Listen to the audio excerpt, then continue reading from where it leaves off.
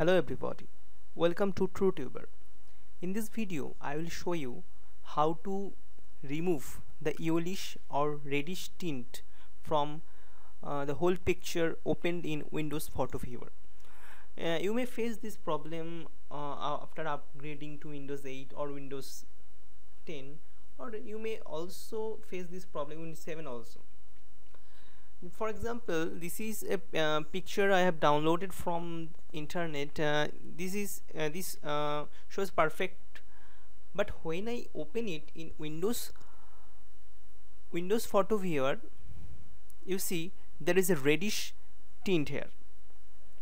So what is the problem? You have to change the color management of your monitor.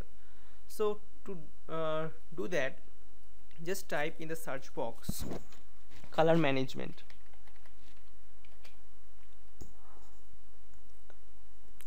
Just select this checkbox, use my settings for this device, and from this ICC profiles remove your monitor, continue, and add another ICC profiles.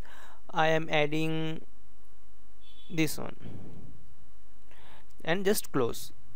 Now when you it is already open, you see the yellowish reddish tint. So now reopen it and you see the yellowish tint or reddish tint gets removed.